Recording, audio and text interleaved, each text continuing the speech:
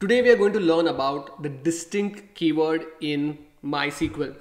So the select distinct statement is used to return only distinct values. And the reason for that is a lot of times your data is going to have values that repeat, right? So for example, in this case, you see that country has United States, United States, United States, United States, India, India, India, and so on. So the countries are repeating.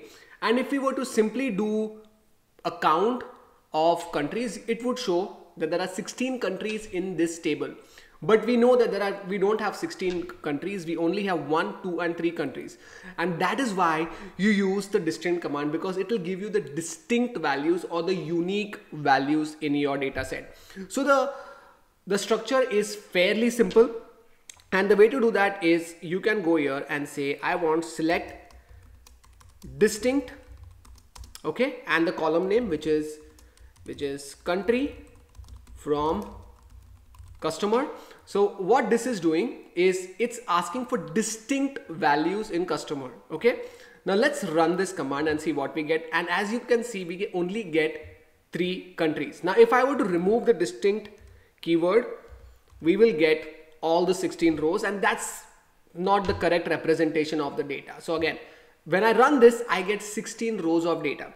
And this is important because your database, your table is going to have millions of rows, right? And someone might ask you, how many products do you have? Or can you give me a list of all the products? And if you simply ran select product from the table name, you would get thousands of rows, and that's the incorrect or inaccurate representation of your data.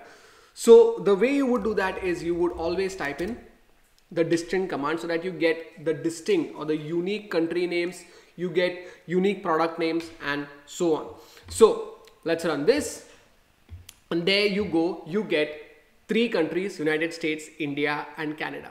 Another way of using distinct is in the count function, right? So if I were to write select count country from customer and execute this, I would get 16, right? And the reason is SQL is not counting distinct countries, it is counting countries in that particular column, and we know that there are 16 rows, right? Which is why it's returning 16. And again, that's the inaccurate representation of the data, because we know that there are only 3 countries in this data set. So very easily you can solve this by simply typing in distinct keyword here.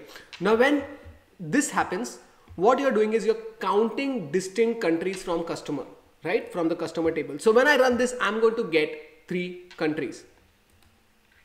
And there you go. So remember, distinct is used to get unique values in your data set, because very often your data set is going to have repeated values. It could be product names, it could be products, it could be countries in this case, it could be cities, because we know there are multiple people who live in India, multiple people who live in a city, and therefore you could have duplicate values.